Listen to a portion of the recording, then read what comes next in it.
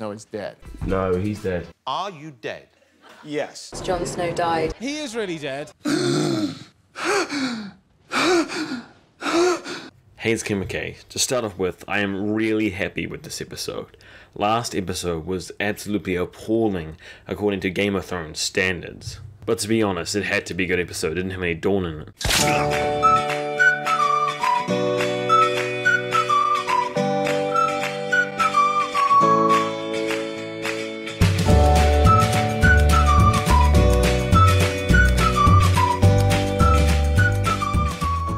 Okay, so we start off with Bran having this amazing vision that gives us both Eddard Stark as a young fighter, we have Benjen Stark, we have Sir Roderick, we have Lyanna Stark, which is, something no one was really expecting. And the one, the only, Hodor. Now, with Game of Thrones putting such importance on Hodor's backstory, some of these weird, crazy theories we thought were just joke ones because it's about Hodor can seriously start to take weight. Hodor's the great other. We move on from Hodor awesomeness to Samira being mopey and moody like a teenager stuck in a weird tree place with some crazy-ass, creepy-looking harpy people who are apparently supposed to be the children of the forest. If I was having a nice, good dream and I wake up to that thing looming over me, I'm about to fight a bitch. Now, when it comes to Davos and Thorne and this conflict, I'm kind of conflicted, because on one hand I feel like it's unjustified for them to have this conflict, especially for Davos's end. Maybe with Ed and some of the other Night Watch people, which I hope would be a bit more than that, but we could deal with just that. But between him and Davos, I'm not entirely sure. But I also think that Davos is an amazing character with some awesome dialogue, who's got a really important part to play in bringing back my favourite character. But the Night's Watch try to break down the door, and conveniently, 1-1 busts in with this awesome ass roar. Okay, I have some work on my giant impressions, but not the point. Then the wildlings sweep in and take over Castle Black with like 2 deaths at max. One of them was like a very slow motion, really stupid, like, let's just ping him in the shoulder with his tiniest bolt, and then he gets like whipped out. Whoosh, awesome scene. I really want to see some behind the scenes of how they made that happen, because that'd be pretty awesome. I also did like the stubborn, almost not giving up Thorne. For a second there we all thought he was going to charge them and die, but he held back in the very end, which is kind of disappointing. I'd love to see them get their face split open. Also, very disappointed Ollie didn't die. He ran at them all crazy trying to kill them. One of the other Night's Watch people, just following orders, wasn't even one of the bad ones. Okay, he runs forward, tries to slice them. Nah, he just gets killed. As soon as Ollie tries to do it, no, let's just capture him. Let's bear hug him, and then put him in the cell, because Ollie is the main character, it doesn't matter. Now, I must say, this wasn't my favourite scene in this episode, by far. I feel like really did just make this kind of gap that didn't really need to be there. We all know that Robert Strong's this powerful, muscly guy who's just deadly force, not talking, conflicts the will of Cersei. The whole purpose of this entire setup and scene was to display that the people still remember Cersei Schwarzenegger and that Robert Strong is powerful and badass, but we can establish both those things from last season anyway. We didn't need this. Also, we had that conflict between Cersei and the Lannister soldiers who were ordered by Tommen, and that could have displayed him as a powerful person anyway, so we didn't need that other scene. Doesn't matter. Okay, we're going to move on to this scene with Jaime and Tommen. This scene had some very similar vibes than from the scene we got with Jaime and Myrcella in the boat. It felt so much like Jaime acting like a father figure, talking about Cersei like, oh, go talk to your mother and stuff like that, sounding very much like he was the father in that relationship. And then we could also see that very obvious switch over from his personality, the way he presents himself, and his relationship to Tommen when the High Sparrow walks in. I gotta say, I really like this dialogue in the trailer. I also really like it here. It's amazing. It brings out both the guys' characters, and that's exactly how I would think they would bounce off each other. Also, Jaime was bluffing because he's terrible with his left hand, which is also something really awesome when you rewatch it again with that in mind. It's like, oh wow, he's just bullshitting right here. This is so Season 1 Jaime. And then finally, we get this Tommen and Cersei scene where, oh my god, Cersei is going crazy, I swear. There's no way to read into their mind though. She's like a blank slate, so dead there. I have no idea if she wants to support him, maybe he's going to try to be vengeful, maybe he's going to try to kill Tommen. There's just no way to read into that craziness. There's so much psychological shit happening in there, but you just can't find out.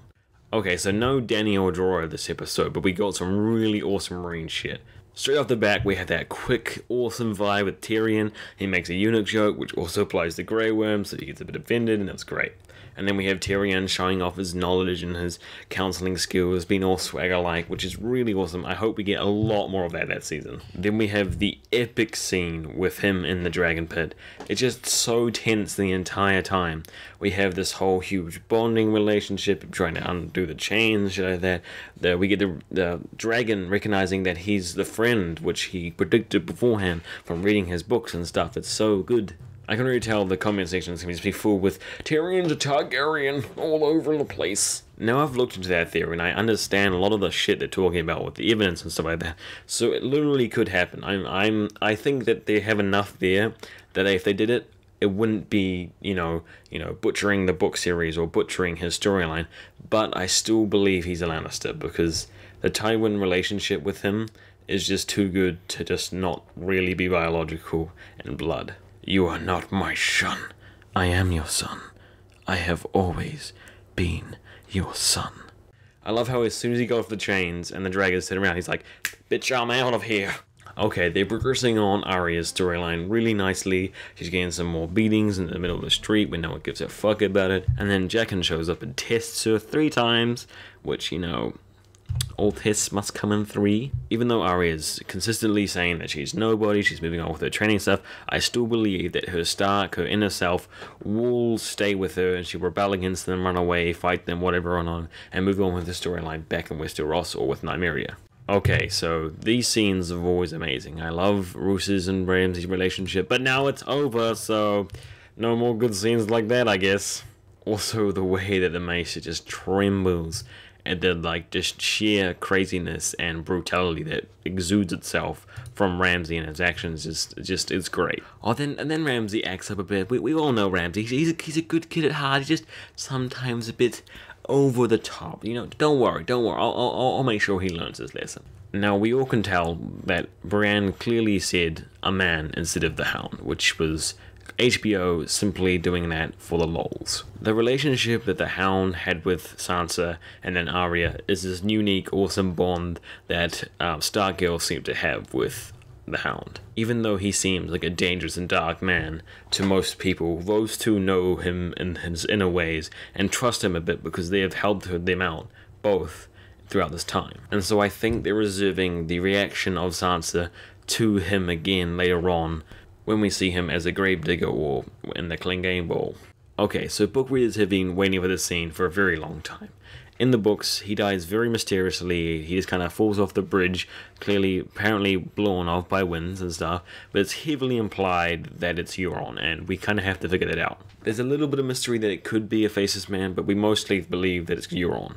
And I think the show simply made it very much more clear because they didn't have enough time to be able to do all this sneaky, awesome writing skills with the Greyjoys presented for them in last season. Also, the chances that someone would pick up his body and it would be in the right enough condition to be able to identify him after that fall through a giant, you know, gushing storm with lots of rain and stuff is pretty unlikely. It may have possibly washed up on shore at some point and they could get the body later on, but like right when the next day, or what we assume is the next day, when the funeral's happening and shit like that, I didn't think they would. Now, the way that they present the King's Moot in this is a little bit off. I believe they really should have followed the books a bit longer with this. They're going to introduce Euron.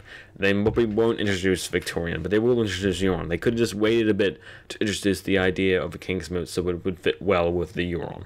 Okay, so this scene was complete torture for every single person who watched it. It was the most drawn out, slowed down, changing of shots from this character's reaction to this character's reaction, really slow, cleaning up the body. Come on, Game of Thrones, show us already he's alive! And then after this extremely long, almost deafening silence, where like you had to turn up the television to be able to hear shit that's going on, just like the bare wiping of the like towel over his blood and shit, and then John's back, baby. Make sure to subscribe to the channel for awesome reviews and shit like that that's coming out. I've also got some other awesome plans, you know, cool videos between episodes and shit, so we're looking forward for that. Also, make sure that you really like my stuff because, you know, that really helps a lot because I'm a YouTuber and that's what YouTubers ask for at the end of the videos. Okay, see you guys next time.